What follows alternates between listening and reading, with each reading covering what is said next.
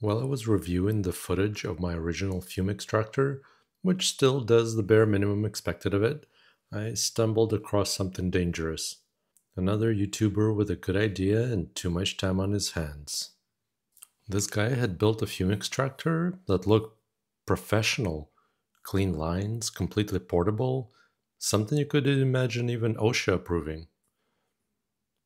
His Fume Extractor looked like it was on LinkedIn, while mine was still stuck on MySpace with a blurry profile photo. And suddenly, my perfectly adequate box with ambitions started to feel emotionally inferior. Now, to be clear, my original extractor works. It moves air, it removes fumes, it does the job. But this other one looked like it paid taxes and had a 5-year plan. I could not let that stand. So naturally, instead of doing literally anything from my massive to-do list, I decided I had to make a new one from scratch.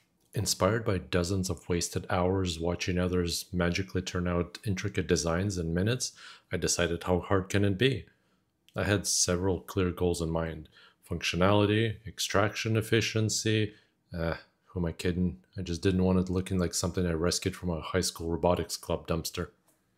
While you watch the invigorating print time-lapse, I will tell you about today's sponsor, Worse Help. You might have heard of their parent company BetterHelp, but unlike them, Worse Help don't pretend to hire licensed professionals. They state it plainly. They'll pay $15 to the same guy who mows their office lawns. He will happily listen to you while taking a morning dump.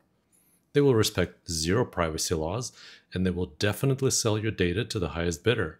So if you want to completely destroy your mental health and ruin your credit score, contact Worse Help today and take advantage of this unique offer. Now onto assembly. Surprisingly, on my first iteration, everything fit perfectly. No, of course it didn't. I wasted more filament on this than a teenager with unfettered access to a parent's credit card. Naturally, I reused the same cabin air filter. 2 came in the original order, and I wasn't about to waste $17. Next, to select the perfect fans, I first analyzed the hydrostatic pressure required to maintain collimated laminar flow given the exact cross-sectional area.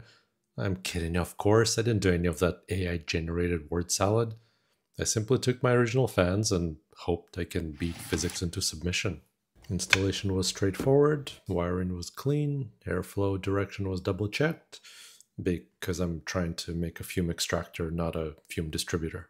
Then I connected the USB cable, which made the entire project look only marginally less like deep thought from Hitchhiker's Guide to the Galaxy. Flip the lights on first, because illumination is important for morale. Next, testing Louis Rossmann patented fan spin. A moment of suspense, and it works, which already puts this project well above my average. Now, the only test that actually matters. Heat up the iron, waste some perfectly good flux, and watch the smoke vanish like I just realized it owes child support. So is this fume extractor any better? Arguably, yes. Does it do exact same thing as my old one? Absolutely. Was it necessary? Absolutely not.